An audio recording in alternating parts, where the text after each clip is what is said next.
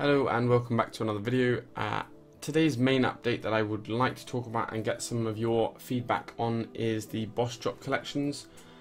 This basically consists of having a title for each boss which you have completed or obtained every single drop personally. As you can see here, it goes through all the bosses, or if you go in-game to, let me just get that up quickly, if you go in-game to the Beast tab, oh, that's not the Beast tab. If you go to the Beast tab and you click on Collection, then it has a list of everything you've obtained so far from that boss. However, this doesn't go back predated from today. So if you obtained any drops that are, so anything that's tradable you obtained before the 4th of September 2017, then they won't show on this log. So you can see here that it actually shows that I have 2 spider leg drops because they're sitting in my bank. And obviously you can't trade those, so clearly I obtained those myself. And then obviously the pets are unlocked here as well. Now I'm very split on this update, and there's a few things that I'd like to just propose and see what you guys think and get some feedback on this. First off is, we've had rune metrics tracking our personal drops since February 2016. So if we go ahead and open rune metrics, as you can see here, this is my kills and drops over the last 561 days, or since 22nd of February 2016, which is when we first started having these logged.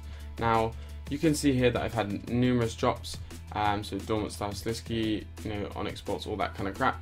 And it does log which boss you got them from. As you can see here on the left, it's got sort of most killed, and I can filter this, do all sorts of cool stuff, which is great.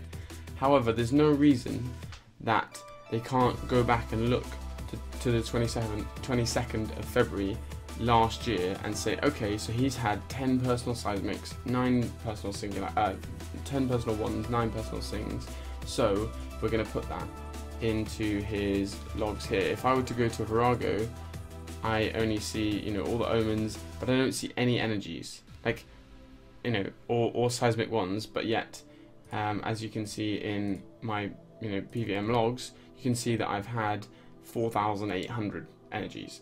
So that to me seems a little bit broken, like they've got the information there and they haven't really bothered to integrate it.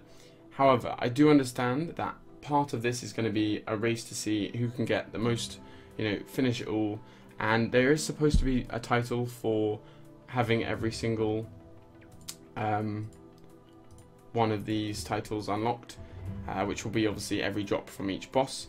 However, and maybe they want the race to that to be fair and not rigged from before, but everybody, if you're going to be going for some of these drops, it's unlikely that you haven't been playing the last year, and it's pretty demotivating for some people that have done, if you've done 5,000 Virago kills or whatever, to have to go back and do more of that. In my opinion, it would make a lot more sense if they used your rune metrics, and then from there, if you hadn't had a drop, that's fine. Secondly is, take Chaos Elemental for example.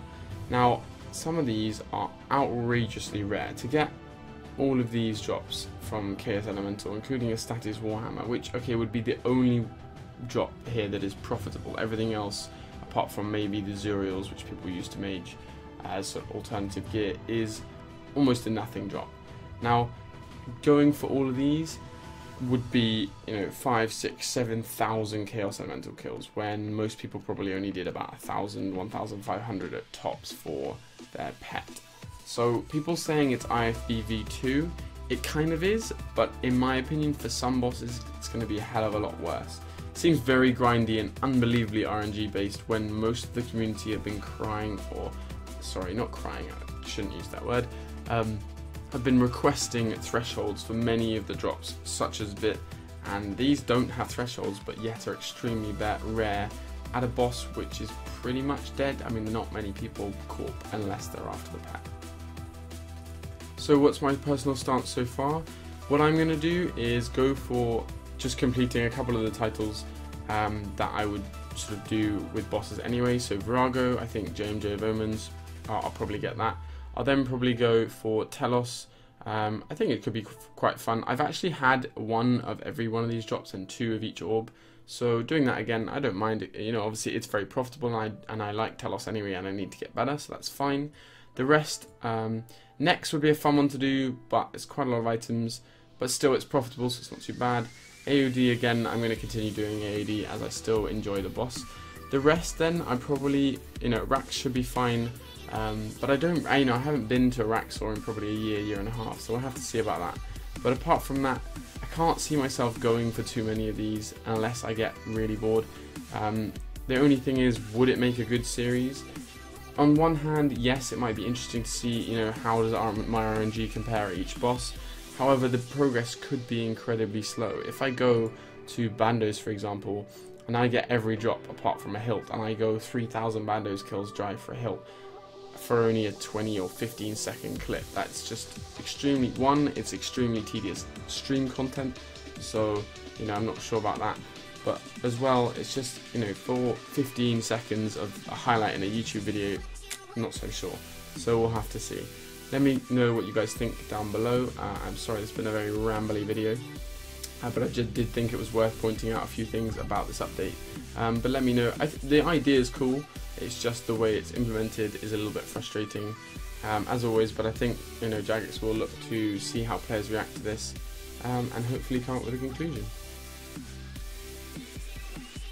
So whilst I was quickly making this video, I did sort of get in touch with a few JMods, and they filled in a couple of the questions I wasn't sure about. There is a post which I'll put down below, which was linked on, or someone commented on Reddit about rune metrics linking to the game, and it's just not possible to reverse engineer. ModPy has confirmed. And the other thing is, there is no title so far that gives you that it's for obtaining every single one of these titles, but there are plans. If they see enough people going for it, they can implement it in the future. If you did enjoy the video, please do feel free to like and subscribe for more.